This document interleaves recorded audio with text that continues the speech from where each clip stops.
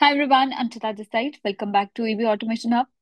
In today's video, we are going to learn how we can fetch or how we can set and delete the variable value at different variable scope in Postman. So in the previous video, we learned about different variable scopes, which is this one. So by now you should know all the different variable scopes in Postman. So now we will learn how we can set, get, and how we can delete values at these variable scopes. So this is my Postman API collection. I'm using the same API which we used in the previous video. This is a users API.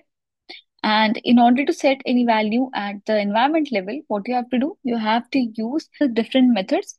So in order to set any value at the environment scope, what you have to do, you have to use pm.environment. And in order to set the value you have to use dot set. Okay. And similarly, in order to set it at the global scope, you have to use pm.globals. If you want to set it at the collection level, you have to use pm dot. And in case if you have to set it at the local scope, you have to use pm dot variables. So this is a syntax for setting the value at the different variable scope. So if I show you over here, for example, these are the variables at the environment level and these are at the global. Now let's run this API and now over here we will see, you see, the base URL is set at the environment scope. And similarly, for the global also we can see this is set at the global scope. So now in order to fetch the value, you have to use the method dot get.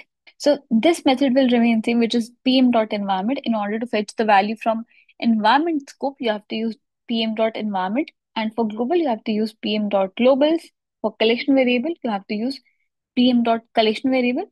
And from the local scope, you have to use pm dot variable. Now let's see if this is working fine or not. So what I'll do, I'll just comment this one. And now let's run for environment and global. Let me just comment this one as well. So what we can do, we can just print this value. So in order to print, we will use console.log and we can print it inside this console.log. Okay. Now let's save it. And now if we run this API, we can go to the console and verify the result. So if you see over here, this is our pm.environment, which is this base URL. And the second one is the admin email, which is this one. And if we see over here, the base URL is the same. And then the admin email is also same. So this is how you can fetch and set the value at different scope. Now the next thing is if you want to delete these values. So how we can do that? So in order to do that, we have to use the method which is dot unset. So what I will do, I'll just copy this. We'll just change it to unset. So unset will basically delete this variable from that scope. So let's just save it. For now, we know we already have this value at the environment level, which is a base URL. And after using this one, it will be deleted. So now let's run the API again. And now if I go to the environment, we can see base URL is deleted from here. So this is how you can delete the value at different variable scope. So yeah, this is a short video just to tell you how we can fetch, get, and how we can delete the value from the different variable scope. So I've also created this Postman variable cheat sheet. If you're preparing for an interview or if you just want a sheet to refer, you can easily refer to this cheat sheet. So over here, we can see different variable scopes, which we have already covered. What are different variable scope? Global variable, collection variable, environment variable, data variable, and the local variable. You can see a one-liner definition for all this. And next one is the priority.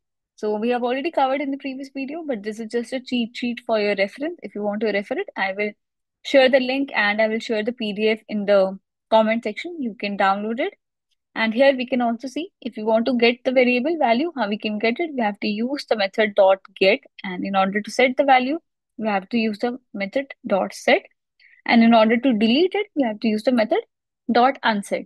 So these are also asked in interview questions. You can refer to them and you can prepare for an interview. So that's all for the video. It was a quick video just to tell you the different variable scopes, how we can set them, what are the different priorities, and how we can delete them. If you like the content, please make sure you like, share, and subscribe to my channel. And thank you for watching.